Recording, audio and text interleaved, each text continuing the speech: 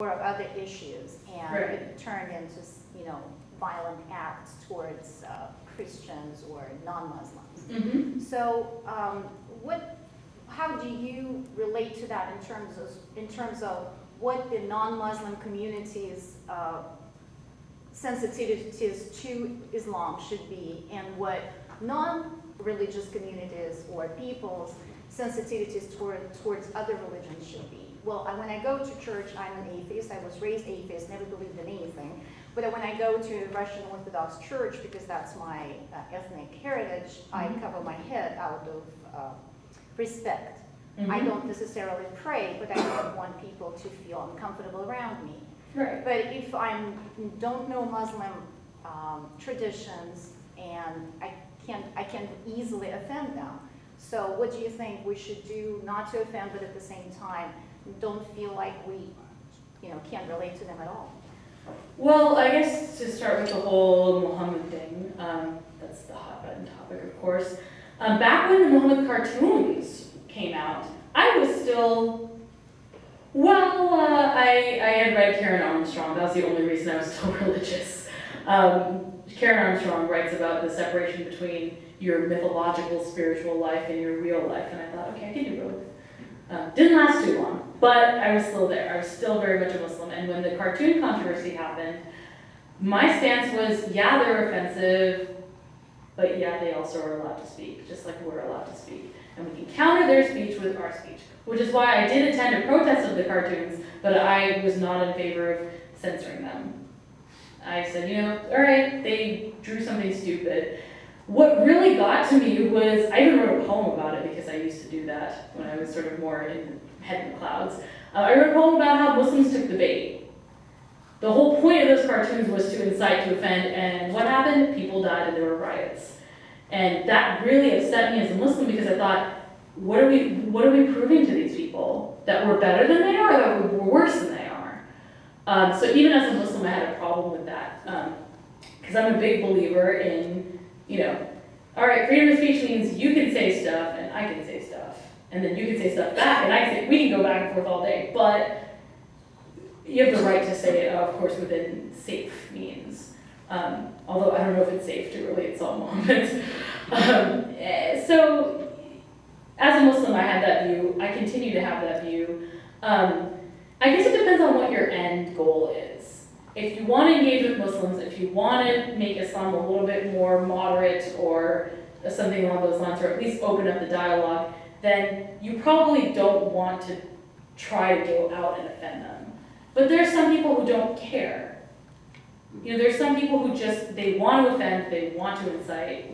What can you do with those people? I don't really know. They want to do what they want to do. But it really galls me, especially as someone who, I don't believe in Islam, but I have a Muslim family. When I see these things happen, my mother, whenever she turns on the news and hears about a violent action, she sometimes even says it, and I know her first thought is, please don't let it be Muslim. Please don't let it be Muslim. It's just going to make my life more miserable. And one thing that I've come to understand about the Muslim world is that a lot of their governments are so controlling that they don't understand that in the United States or in Europe even, just because someone said something doesn't mean the government agrees with it. Just because someone made a statement doesn't mean the government even had anything to do with it or approved of it. We can say all kinds of stuff in the United States and not get into trouble. But in other countries, they don't have that luxury. They don't have that. So to conceptualize the idea that, someone can make a really terrible, poorly shot movie where people were in brown face, which was so horrible. That was the part that got to me the most about that whole trailer for that movie, The Innocence of Muslims or whatever it was. The brown face. Did the actors not realize that you're not supposed to do that, maybe? That you're kind of putting on a minstrel act in a lot of ways? But I read statements from Muslim countries by angry Muslims who said things like, how can their government let them do that? And so I guess helping them to understand that our government doesn't let us do that. Well, they do, but there's no approval process. It's not like that director, wrote President Obama and said, I want to make an offensive movie about Muslims. Can I do it, please? So there's that. I don't like the idea though that, I mean, there are some places in the world and even in the United States where Muslims have tried to sort of change the way people do things so that they don't get offended. Like there would be Muslims who say things like, oh, they shouldn't serve pork in the cafeteria out of sensitivity to us. Or you can't have an uncovered woman in front of us because that's offensive. So that's where their rights start trampling on our rights. Not to make an us and them here, I mean, but I kind of just did. What can you do? But yeah, that's where their rights start intruding on ours, and that's not fair. But you know, going out of your way to be offensive, if that's what you want to do, I guess you can. But if your end goal is more understanding, a better world, is probably not the best way to go about it. But yeah, it's complex. It depends on where you're talking about too. I'm just thinking there are so many restrictions that people who are not privy to that don't know. And you Right. go along offending, like you said, there is pork in cafeteria. Well, you know, we're not covering. Well, you can see midriff of women walking around, you know. There are all other things that maybe we're not supposed to do. How far should we go to learn about it? It depends on what you care about. If you want to engage with Muslims, then you should probably learn. If not, I mean, living your life should not be particularly offensive to anybody. When I was a Muslim, if a man stuck out his hand to shake, I would just go like this and say, sorry, you know, or say something. If at the time I explained to him that I'm not supposed to at all touch men who are not related to me. But my view was always, you know, educate them. And some Muslims may feel that people should educate themselves, but I mean, you can't learn everything about every religion in the whole world and every single cultural taboo. It's tough. And I would say most people in minorities understand that they have to educate the majority, whether we like it or not. You kind of have to. Yeah, I guess too, if you live in a community that has a lot of Muslims, maybe it would behoove you to learn more about it, if you want to engage with them. But most Muslims are generally pretty happy to answer questions. I prefer that to someone yelling at me, right? If they asked me about it. It was a much more pleasant experience for everybody. Yes? So, growing up Christians ago, I found that there was a lot of sort of tacit complicity with the more radical elements of that faith. Right. I have friends who believe that Katrina was God's judgment on New Orleans. What's your read on that in the Muslim community? It's pretty similar. I mean, there is, I mean, probably the only thing that in my book that's even a little bit confrontational is, you know, what they wouldn't tell you.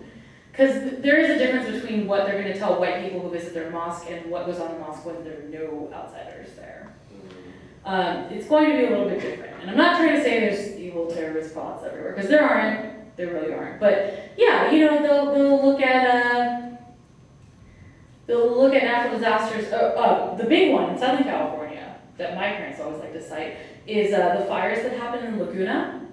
And that area, that was back in, I think, the 80s. It was a long time ago. But that, huh? They almost burned down the house. Wow, okay. But my parents would point to that and say that's what they get for being such a gay area.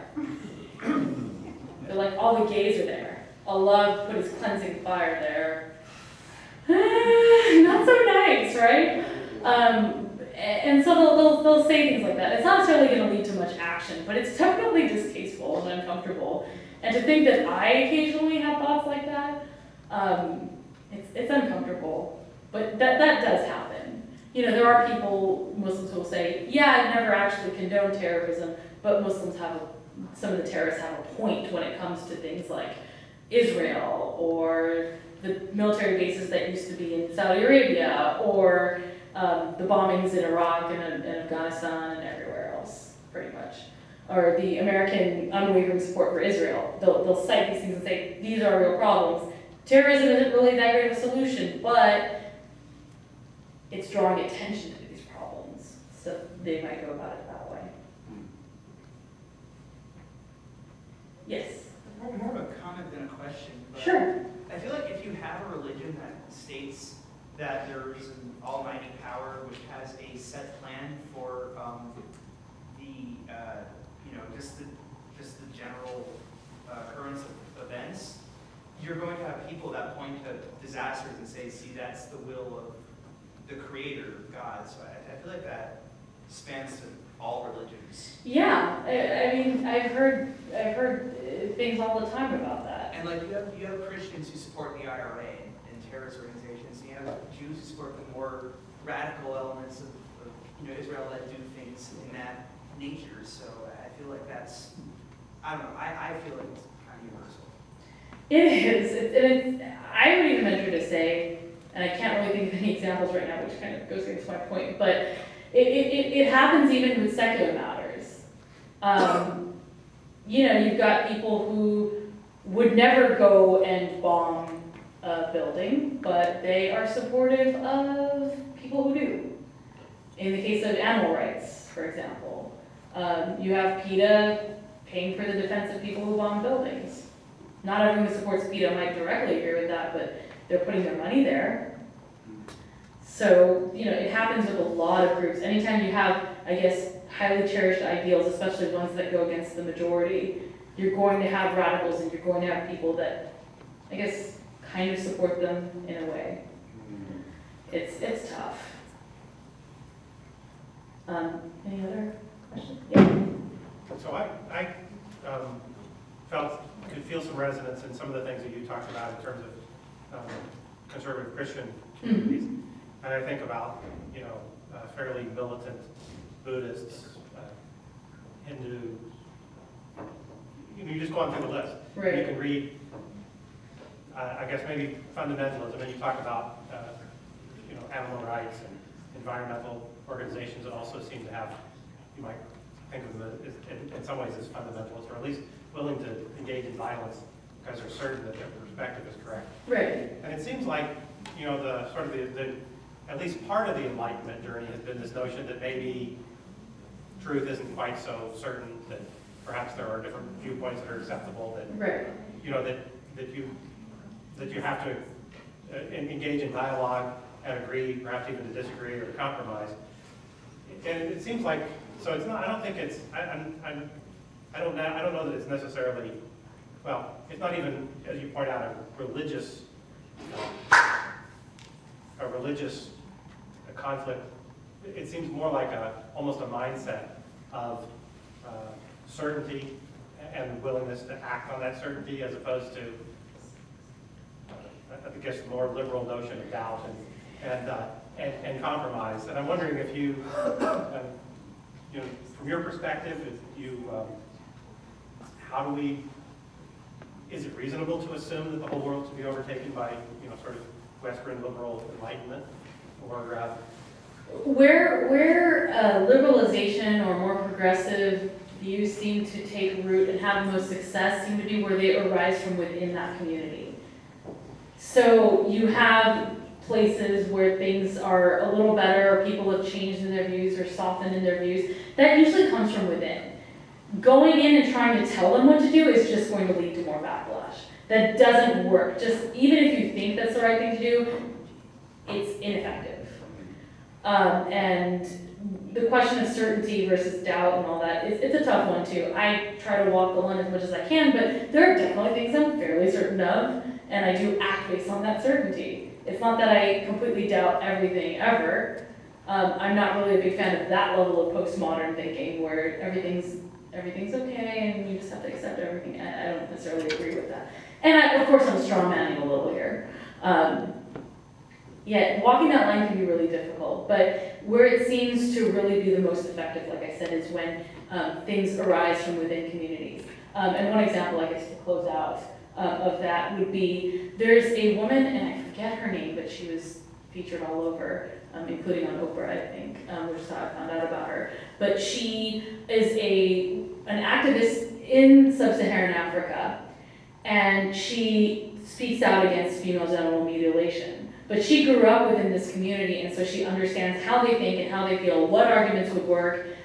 And she, without any sort of Western influence or funding, she just drives around and goes to different villages and talks.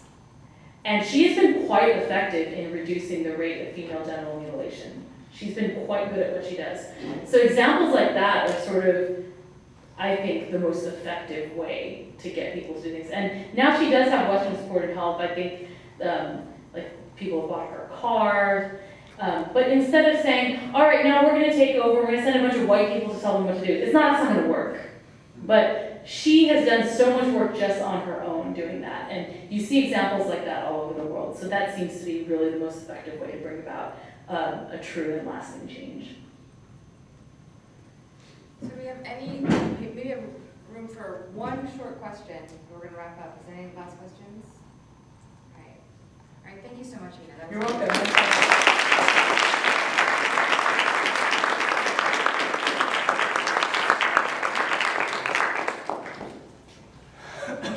And I'm going to be around, so feel free to talk to me. I won't bite. Thank you all so much for coming. Just another note, if you're interested in learning more about Seattle Atheists, you can reach us at seattleatheists.org. We also have meetups every third Thursday at the Blue Star. We also have game nights and Atheist Christmas and other things like that. So also it's a meetup group if you're interested there. You can find us on Meetup and on Facebook as well. And likewise, the Secular Student Union has lots of stuff going on, especially this year. We have weekly discussions on Mondays. Even if you're not a student, you can come to those. You don't have to be a member or anything. If you know students who would be interested, you can also tell them about them. There are Mondays in Smith 107, and you can find us on Facebook under the UW Secular Student Union group. And also, yeah, our website, which actually wasn't up until very recently, is on the flyer here. I wouldn't dream of reading that off to you right now. Okay, it's just students.washington.edu/secular. Not that anybody can remember that, but we have lots of It's on a stuff. banner on the side of the building. Yeah, that's true. So we have lots of stuff going on aside from discussions. We're going to have some fun events coming up soon. So